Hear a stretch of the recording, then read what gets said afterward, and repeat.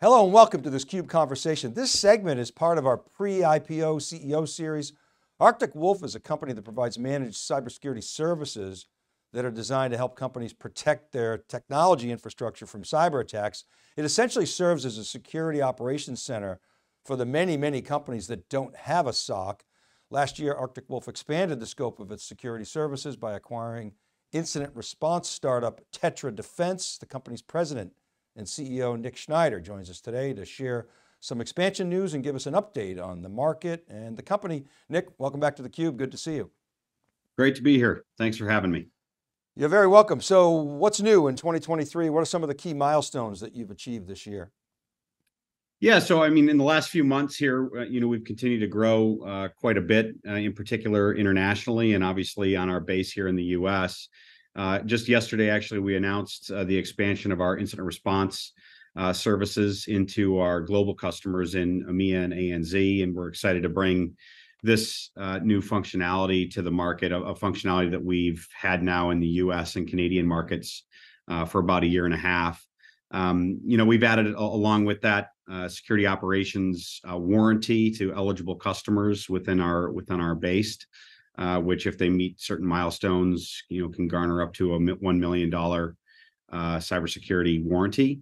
We also just recently launched a new data center in Sydney, Australia, and I think that speaks to kind of our commitment to the customers and partners in that region. And we had done similar about 2 years ago in EMEA as well. So we continue to expand into these markets, and when we do so in earnest.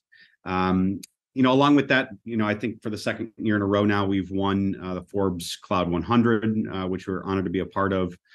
Gartner did a Peer Insight review recently, Voice of the Customer on managed detection and response, and Arctic Wolf was named as a leader in that work. And we've just continued to grow and expand, our customer base and the functionality and feature set that we bring to those customers. Now well over 4,000 customers globally, 2,200 employees, and working with over 1,000 trusted partners throughout the globe. So business continues to be very good, and we continue to make strides to improve the capabilities that we have to deliver to the customer base, but also the geographies and the routes to market that we leverage to do so. Yeah, thank you. So we have some data that I want to pull up here and share with the audience. So this is from our data partner, ETR, Enterprise Technology Research, and it's data from their August survey of emerging technology companies. ETS is Emerging Technology Survey. It's a survey of 1,488 IT decision makers, and this is a subsector within the intrusion detection and prevention space. And so on the vertical axis is net sentiment, which is an indicator of intent to engage. And then the horizontal axis is mind share, i.e. have people heard of you? And you can see the N's, that your N of 571 divided by that 1488 informs your position that's way out to the right, kind of like a quantifiable Gartner Magic Quadrant, if you will, with obviously different dimensions. And so obviously, Nick, you're well known, you've raised a lot of money, you're doing a good job here. To what do you attribute this success? Last time we talked, the market was more in sort of growth mode, spend to deal with hybrid and remote work. I think you've subsequently changed your strategy a little bit to fit the current situation, maybe more of a focus on profitability, but it seems to be working.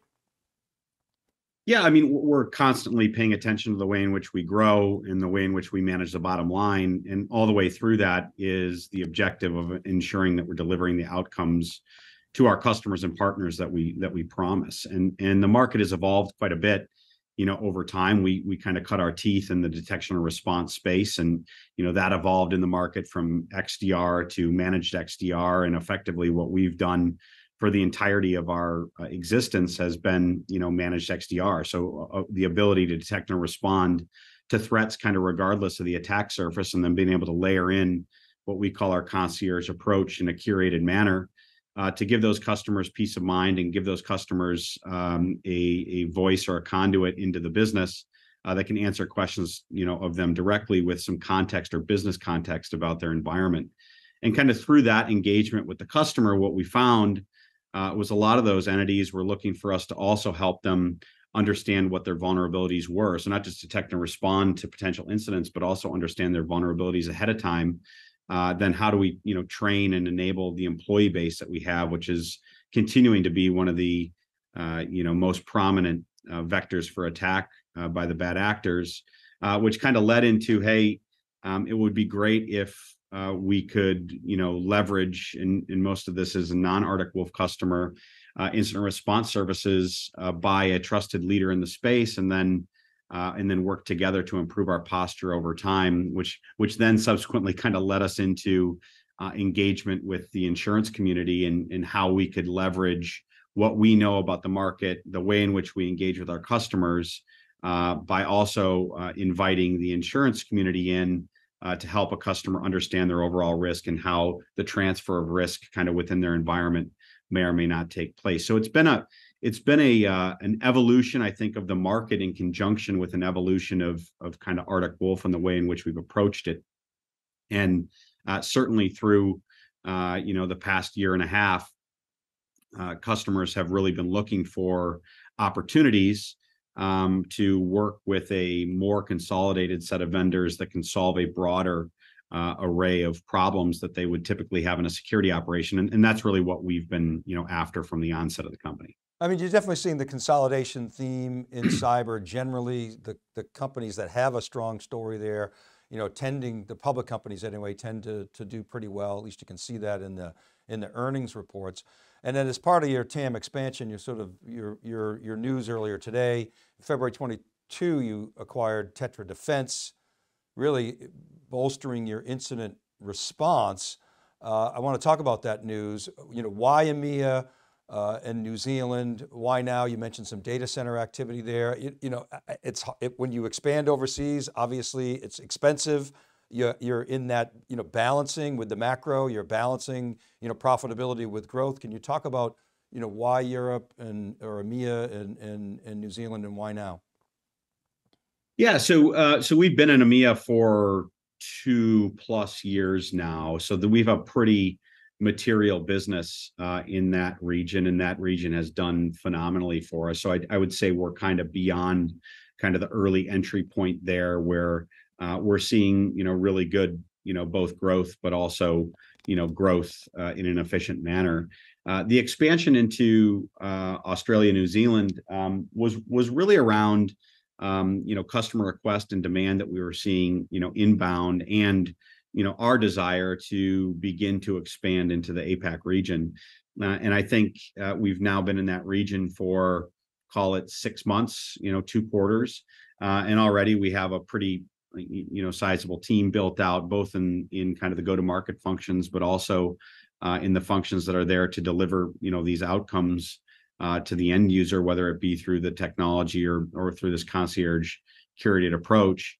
And for us, being able to make those investments and be able to make them on top of the investments that we're making in other regions that have, pretty massive scale, is something that just makes sense for the long term of Arctic Wolf, and the long term of the partnerships that we have both with our customers and the partner community. So, those regions have the same problems the US or North America has.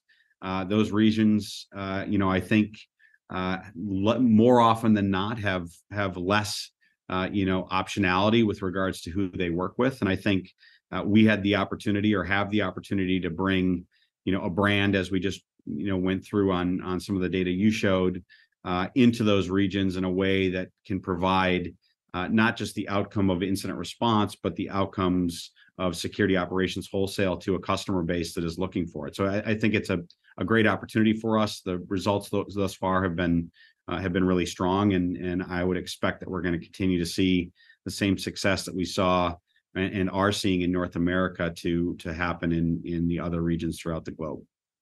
Let's talk a little bit about the macro. Obviously, it's been an interesting year. Cyber was somewhat insulated for a period of time, and then it seemed to, revert to the mean. it seems like it's continues to do well. It's obviously the #1 priority. People talk about that all the time. There's many surveys out there, but at the same time, the overall spending climate, it's been somewhat capped. And so we're seeing with the craziness, we're 10 minutes in, we have to now bring in AI, Nick. So you're seeing some of the AI uptick in AI spend detract from some of the other budgets. As I say, cyber seems to be holding up, but what are the big changes that you're seeing at the macro? And then I want to get into your thoughts. I know you've got some on the impact of Gen AI, the hype around that, and some of the cautions there. But start with the high level. What are you seeing at the macro? Yeah, so I mean, I certainly think that we've been seeing some improvement, here, especially over the last, several months. I think there are some macroeconomic indicators that would show that we're headed on the right trajectory. I think there are some results, especially from some of the publicly traded companies, especially in cyber, that would backstop both a healthy demand environment, but also a spend environment that's improving. And I think with regards to cybersecurity, as you alluded to, it's just an area of the industry, or an area of a company's operation where there's so much going on, there's so much new. And there's so much opportunity and available change that it just can't be put on the back burner even for a short period of time. There can be some reprioritizations in the way in which you solve the problem, which I think we saw through customers looking for vendors that can solve a broader set of problems for them. But I don't think cybersecurity as a whole, would move into position B, if you will, within kind of the overall prioritization within the company. I think as new trends have emerged, AI being the one that is most heavily talked about, it's been an opportunity for organizations to leverage that technology in a way that betters them as a business, or betters them with regards to their cybersecurity posture. But unfortunately, it's also been an opportunity for the bad actors. So I think while AI has come into vogue kind of within the market wholesale, AI and machine learning has played a critical role in cybersecurity for quite a while.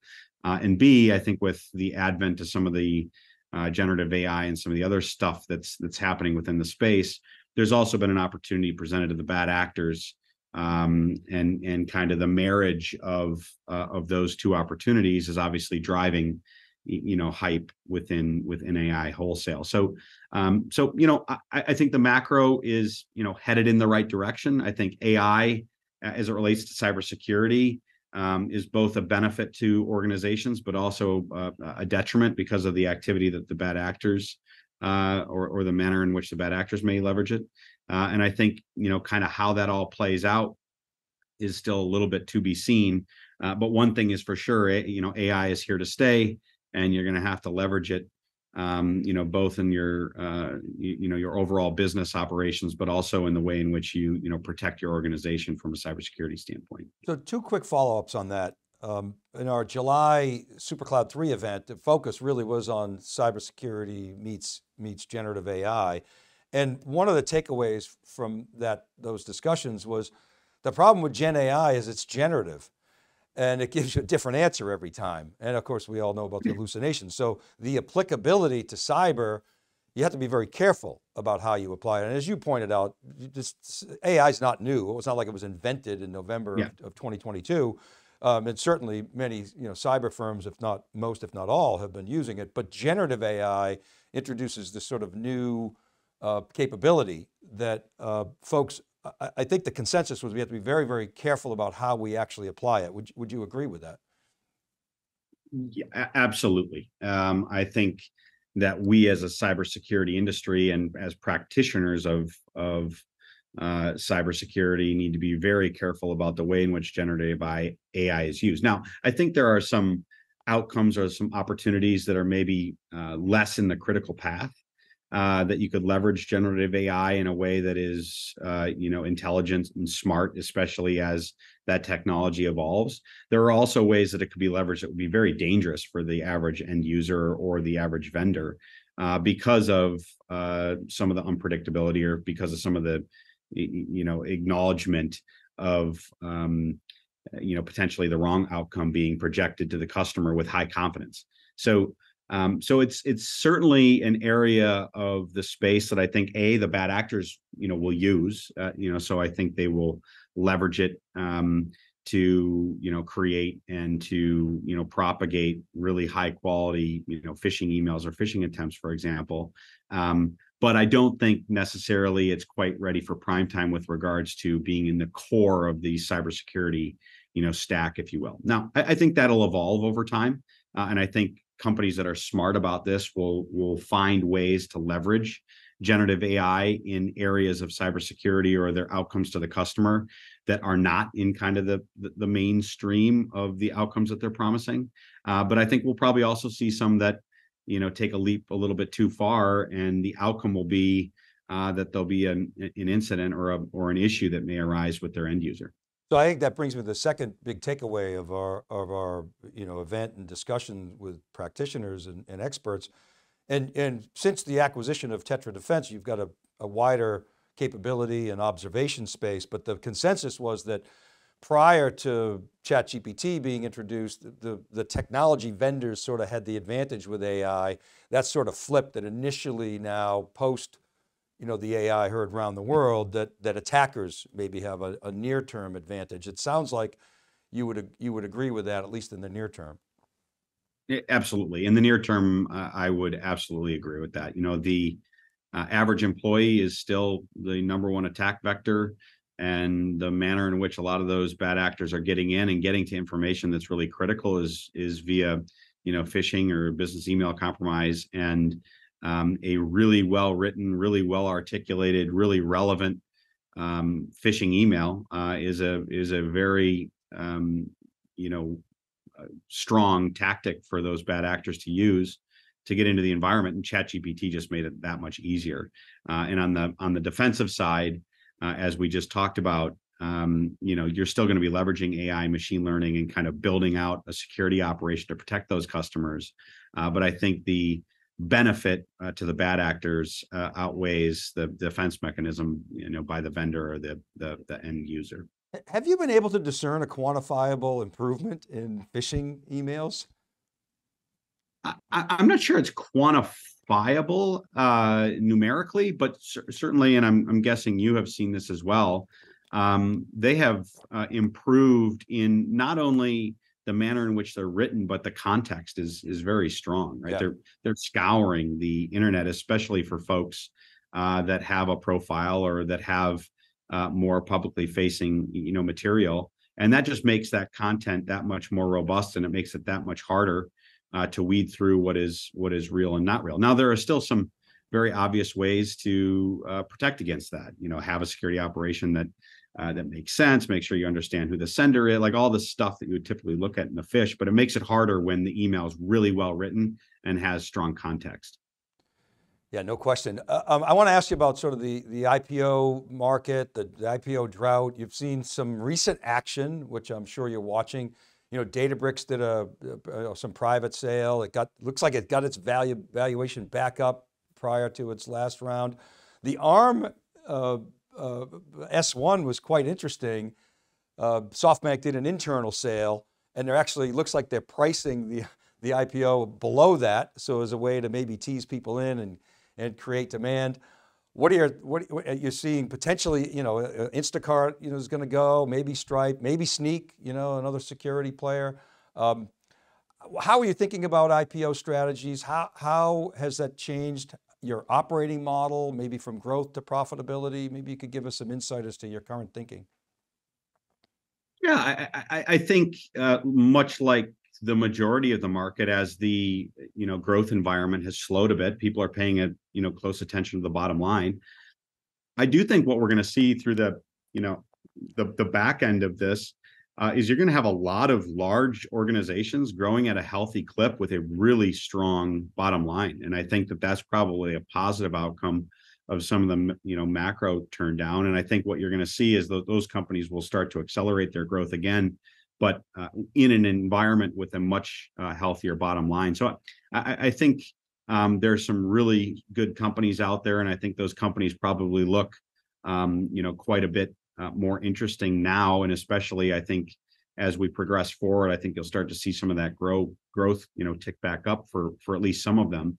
And I think, a combination of, the activity that's been done within that cohort of businesses, along with what appears to be a improving, at least, macroeconomic climate, you're going to see some folks enter the market. I think it's still probably a little bit TBD on exactly how that's going to all shake out, not just for the launch of the IPO, but also how that plays out kind of over the subsequent quarter or two. I think if a few of those go well, that you'll see the IPO markets start to open up in a more material way here, after what has been quite a drought in the IPO market. So I'm positive in my outlook as to the direction in which that's headed, and we'll continue as a business to keep a close eye on it. And obviously, when it makes sense for Arctic Wolf, and if there's a willing dance partner with the market, we'll take a hard look at it as well. But right now, we're really focused on building a strong business and executing for our customers. Yeah, and you did a convertible, I think a $400 million convertible. So the balance sheet presumably is still looking pretty good. That's correct. Yep, we did that roughly a year ago. Do you think, I know it's situational, but do you think, given the current situation, does a company have to be break even or, cash flow positive to go IPO? Is that kind of the assumption right now, the working assumption in the operating model?